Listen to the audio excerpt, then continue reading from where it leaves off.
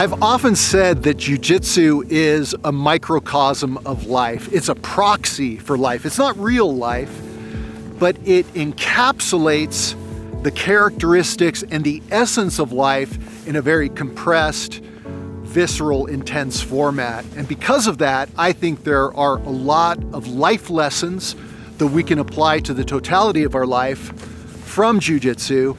So I made a list. These are the 5 life lessons that I think jiu-jitsu teaches.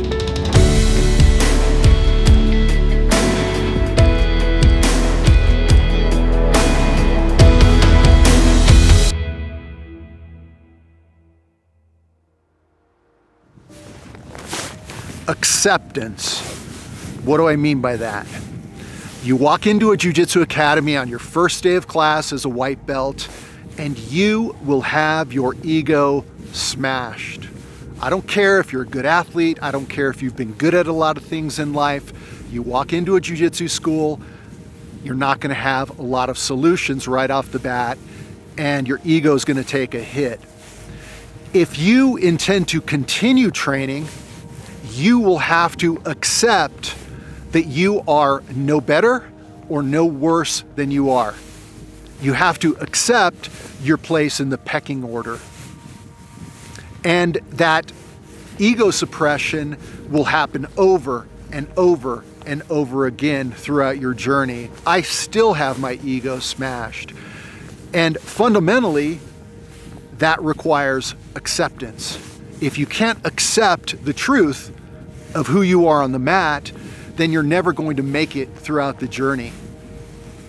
In psychology, they have a concept called radical acceptance, and radical acceptance just means that you look at yourself truthfully for who you are.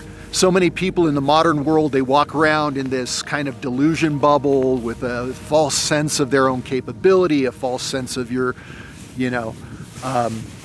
skills. And it's because in the real world, we aren't always tested the way we are in jiu-jitsu, jiu-jitsu being a pure meritocracy.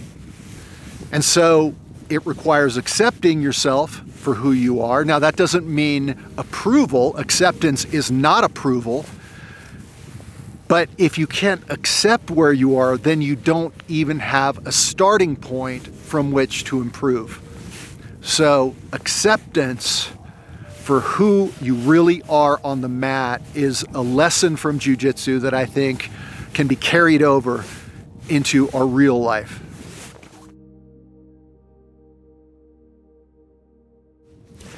Patience. Patience is something that is less and less common in our instant gratification culture. We have this swipe culture where you're just doing this on your phone, getting dopamine, getting instant gratification. But jiu-jitsu requires an immense amount of patience. I started training jiu-jitsu in 2006. I spent 2 years, I spent a year and a half at white belt, 3 years at blue belt, 6 years at purple belt, in part because I had some injuries that I had to deal with, 3.5 years at brown belt. It took me about 15 years to get to black belt. You have to have patience on this journey.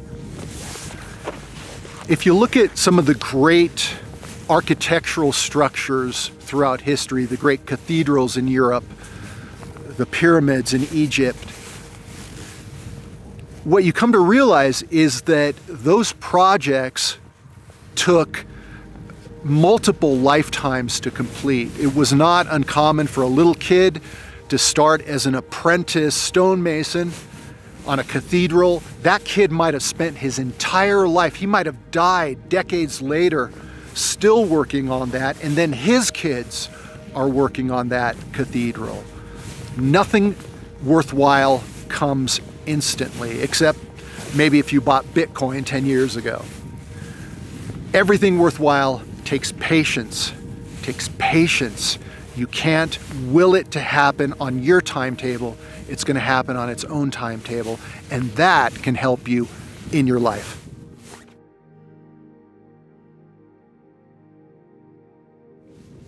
Perseverance.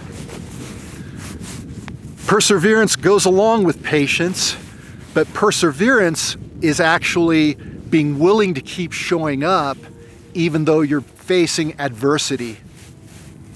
Perseverance and resilience go hand in hand, because the truth is you're not going to be very good at jiu-jitsu at first. You have to be the nail for a long time before you get to be the hammer. And in order to keep training, you're going to have to be coming to class knowing you're not going to do very well. You're going to fail.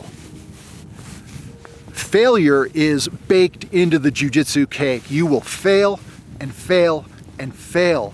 You'll have little successes, few and far between, and then over time those successes will be greater and greater.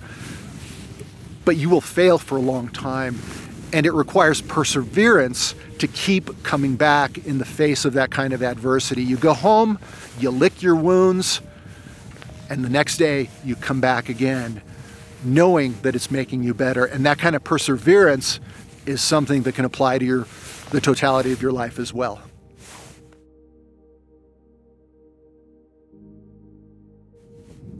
Adaptation. Jiu-jitsu is, if nothing else, the art of dynamic adaptation. It is dynamic problem solving. It's an endless series of problems that have to be solved. Big problems, small problems. Within the big problems, there are many small problems.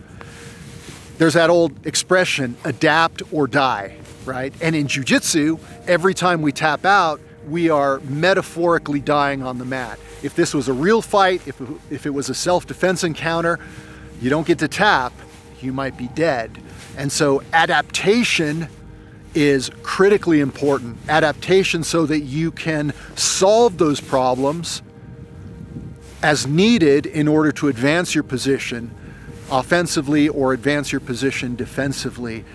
And it will teach you to be calm under pressure. You cannot problem solve if you're out of control. You cannot problem solve if you don't have calmness, if you don't have the ability to think carefully and constructively about the problems you're facing. And so over time, as you have to solve these problems on the mat, it will make you better equipped to problem solve and to adapt to the things in your real life, maybe at work, maybe in your relationships, maybe with your kids, maybe in your hobbies, to adapt and problem solve effectively within that.